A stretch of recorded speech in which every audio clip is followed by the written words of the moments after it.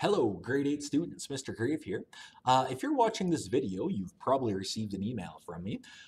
The plan of this email is to guide you through creating a little PowerPoint slide that we're going to incorporate in a video to celebrate your amazing work this year and the incredible achievement of you guys finishing your middle school experience. So let me be the first to say congratulations. Your time in middle school is almost over. We're proud of each and every one of you. But before you move on to high school, we just want to show you that we care and do one kind of little gesture, a little video of our entire grade 8 crew. We're going to watch this all together in a YouTube premiere, hopefully all at the same time. And the cool thing about this is that you're going to have a picture that you're going to put in there. You're also going to have some favorite memories involved in it that you can write. And it's just kind of a way for us to say thank you for your hard work over these 3 years. Okay, so in this email that I've sent to you, could you please open the PowerPoint presentation?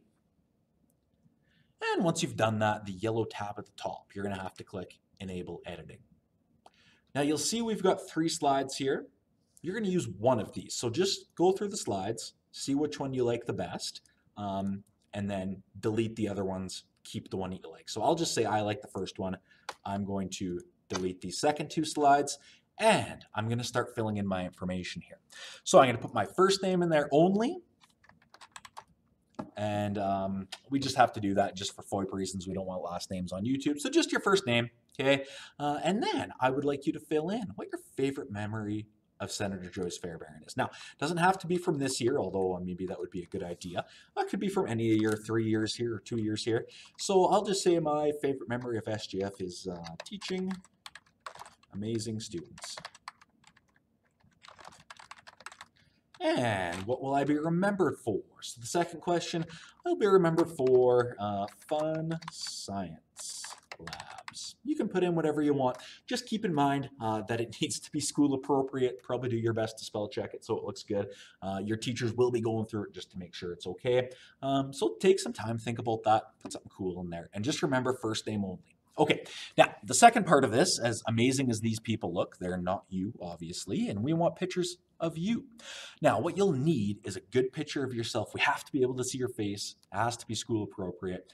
And we're going to take that picture and just put it in place of these kind of stock images that are in this presentation already. How you do that is just right-clicking on the picture. You're going to change the picture from File. And remember, you need to have a picture uploaded and saved before you do this. So there we go. I just so happen to have saved my picture on my desktop, and I just say Insert. So there we are. Now, you don't have to use a professional yearbook picture like this. You can use any picture that you like, so long as we can see your face and it's school appropriate.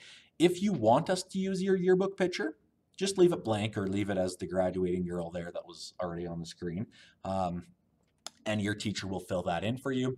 If you really don't want your picture on there, you can let your teacher know that, but might as well have some fun with it. It's the very end of the year. Okay, so I've got everything I need on this slide. I'm going to save this now. So File, Save As. I'm going to save it to, I guess, my desktop again. You guys save it wherever you want.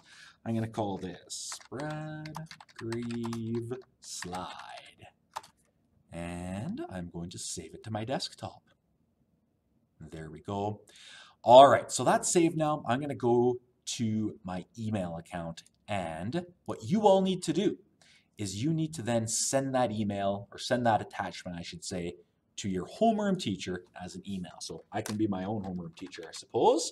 I'll email this to myself, and I'll say Brad Grieve Slide as the subject.